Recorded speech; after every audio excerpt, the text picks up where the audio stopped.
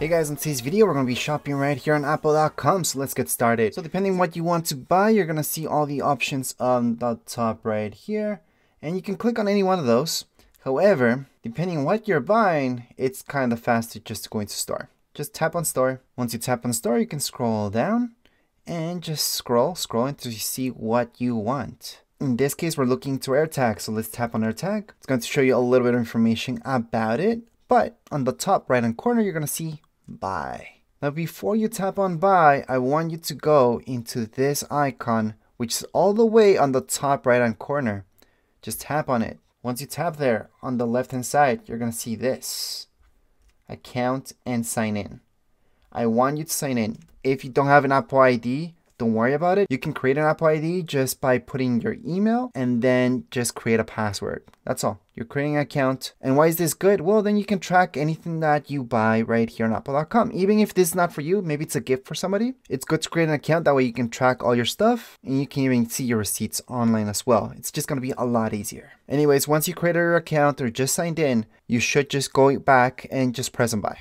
Once you press on buy, you're going to see these options, 1-pack or 4-pack. 4-pack is slightly cheaper than just getting one because it does go down in price per unit. So we're going to tap on 4-pack. You can add engraving or you can skip that. Keep in mind that adding engraving is free. And what does that mean?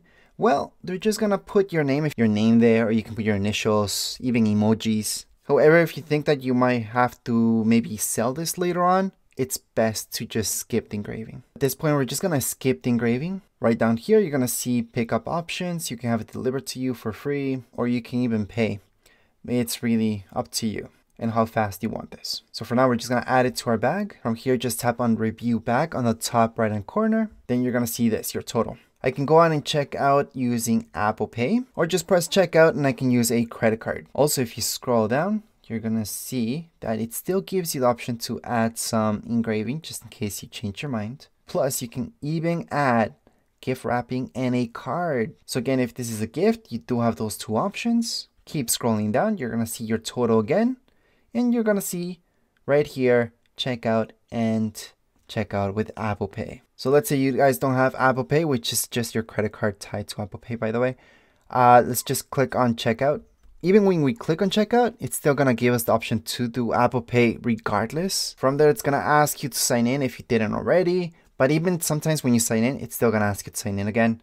Then you will see this page. Now this up here could be the correct postal code for you, but maybe not. So at this point, I would change that just to make sure your shipping's okay. And if I keep scrolling down, I'm going to see the options once again. And if I want this really fast, I can pay $13 and have it as soon as today, or just free shipping. And I'm gonna get this in just 3 days with free shipping. So I'm just gonna wait those 3 days. I have no rush. Just press on continue to shipping address. You can go on and use a new address, edit the address that you have already when you created your account. Make sure your email is correct. And then down here below, it's important to put your phone number. You don't have to, but it's best that you do that. If you don't have a phone number, you can go on and click on I don't have a mobile phone number.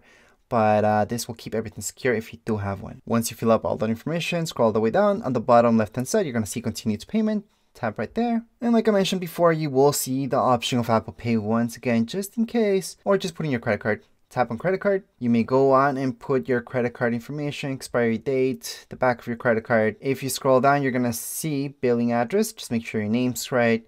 Put your company name if you have a company, street address, and fill all this up. Or if it's the same thing as your shipping address, just tap right here on the left hand side, billing address, go on and click there. I would like to note, if you go all the way down, you still have that option to Apple Pay. So it still gives you that option just in case.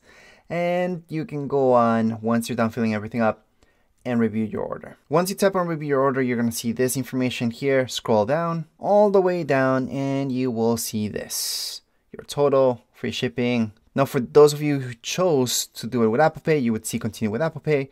If you chose a credit card and fill out information, just tap on this and it's going to just be a blue button. Now if you chose to do this with Apple Pay, you would have your phone beside you.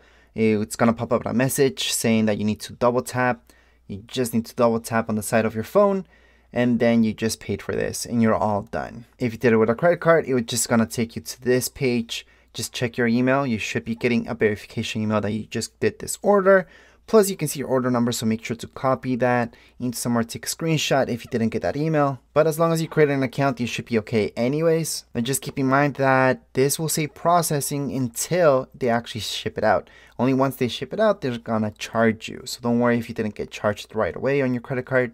Now, although they told me I'm gonna get this in 3 days, they could technically just ship it out just the day before. So this could be processing for 2 days in my case. It's not a big deal, it happens all the time. But as far as this video goes, we're all done. If you have any comments, questions, you guys can write down here in the comments area. Don't forget to subscribe and like. Thank you.